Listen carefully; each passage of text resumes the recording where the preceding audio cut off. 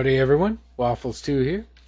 After the embarrassing debacle last time where Mission Control lost contact with their mission for, about a month, while Jarkin was busy accomplishing all manner of things, we've decided to build a communications network around Kerbin so we can relay comms back to Mission Command from any point around Kerbin, as long as it's not blocked by the planet itself. Boy, the new sound effects for the solid rocket boosters from the KW rocketry pack sure sound crunchy. I kind of like the new, kind of like it.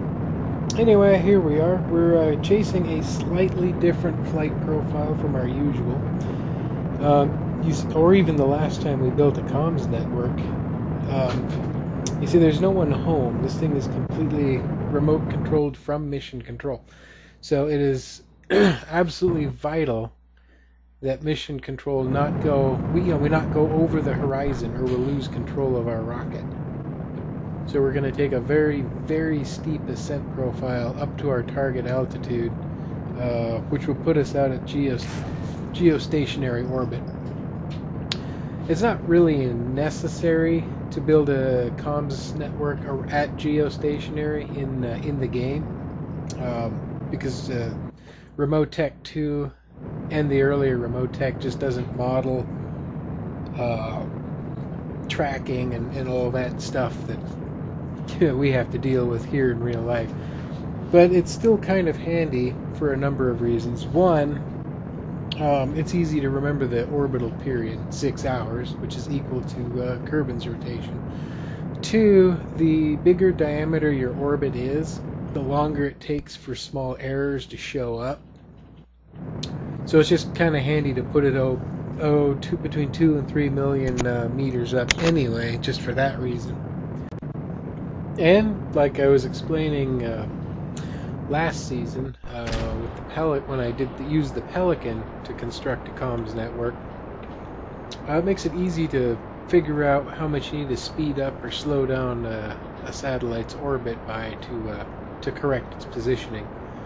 At a at or Kerbo stationary orbit, if you insist,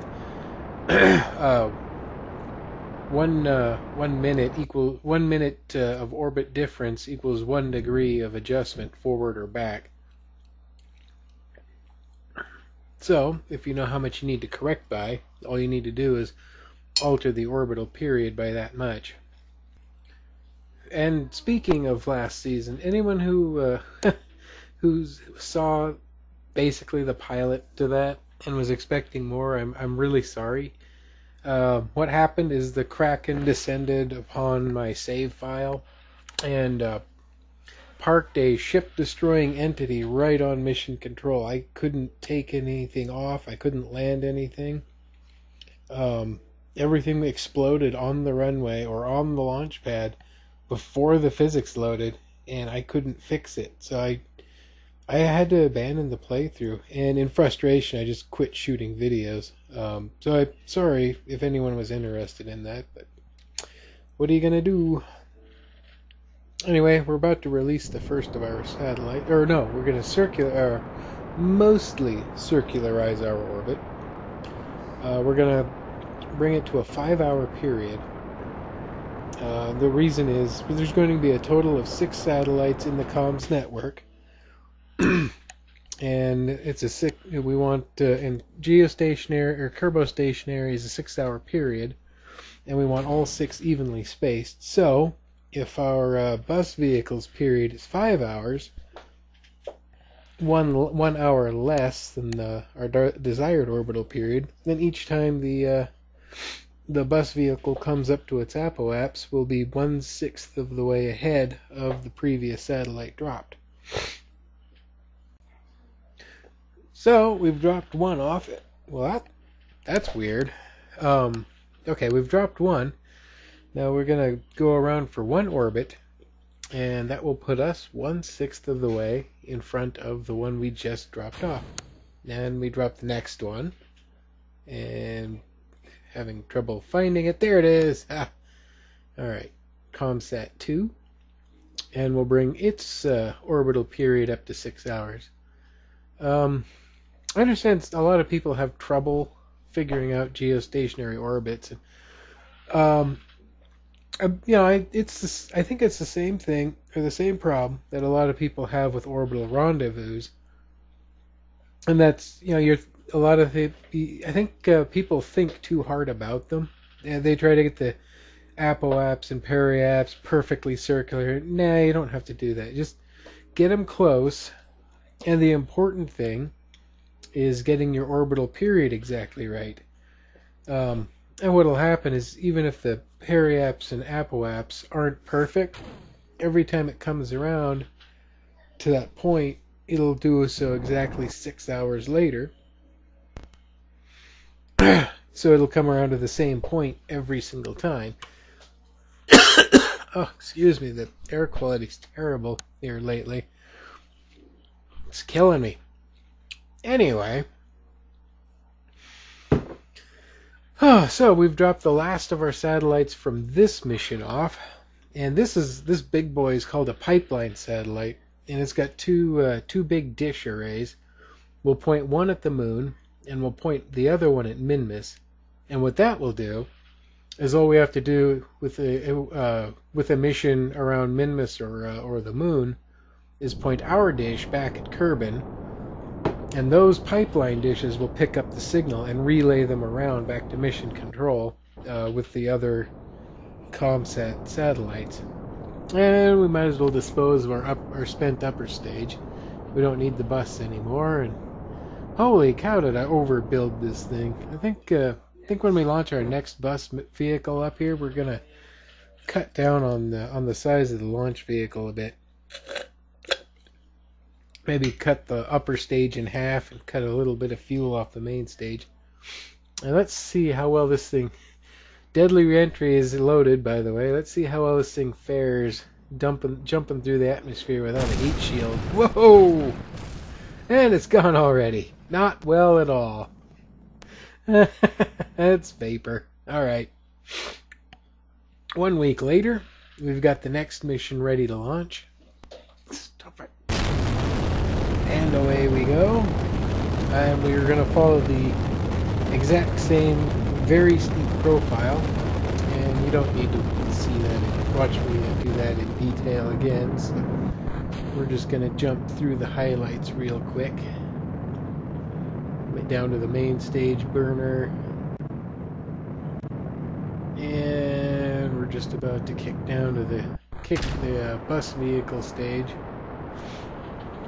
Oh, boy, look at it. And I still think this thing is overbuilt. And we cut a good 8 or 9 tons of fuel off of it. Well, if I had it to do over again, I'd make it even smaller, but once we get the comms network up, there's no reason to launch any more ComSats up here. Because, this is Kerbal Space Program. We don't really have to worry about these things wearing out or becoming obsolete.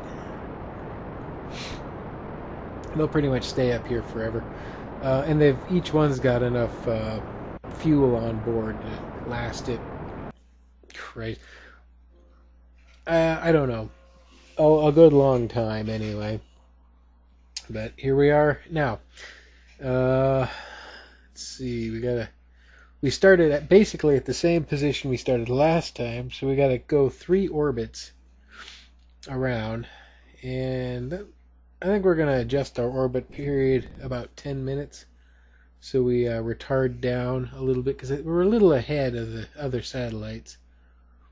And there. And that puts us in near perfect position to start releasing the other 3 satellites.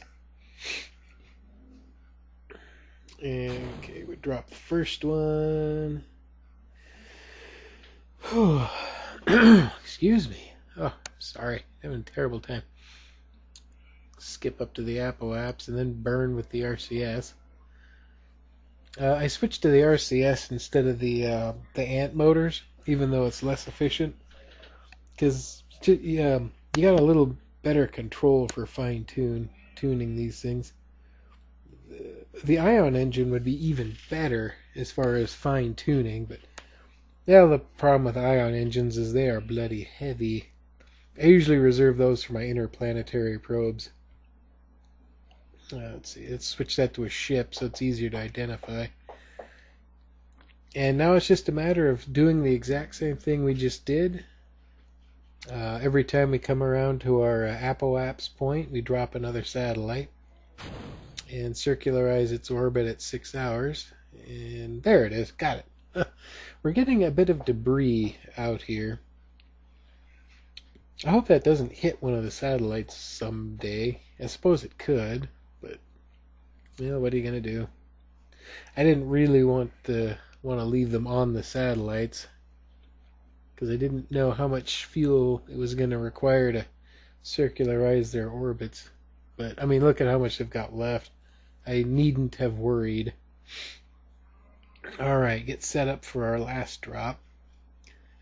And just like last time, we're going to ditch the bus vehicle into the Kerbin's atmosphere when its mission is done. No sense in leaving it up here to hit something. Okay, and we'll move it out of the way and activate the... Oop, hey! Oh man, it cuts the throttle when you switch vehicles. That's a chip. Oh well. And we'll go ahead and get our second pipeline satellite set up in orbit. And two pipelines set up 180 out from each other at this distance basically will give us round-the-clock coverage of both the moon and Minmus. Now, if we ever have to expand this to, for longer range communications, I think I'm going to set up ground stations instead of more satellites. And we'll use the existing satellites in orbit to relay the communications around that way. But there we are. Now let's dispose of our second spent stage in a suitable manner and see how well it fares. We're going to come in a little shallower than last time. I have a feeling it's not going to make much difference. Probably because this is all post-commentary and I've seen this before.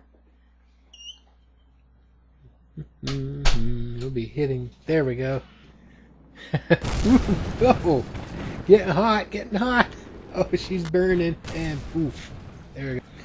Man, I have really got to upgrade my computer just to get the nice flamey effects. Oh well, I'm working on it. I'm putting money aside. Anyway, there we go. One complete communications network with round-the-clock coverage of both Moon and Minmus. That's it for this episode. See everyone next time. Ciao.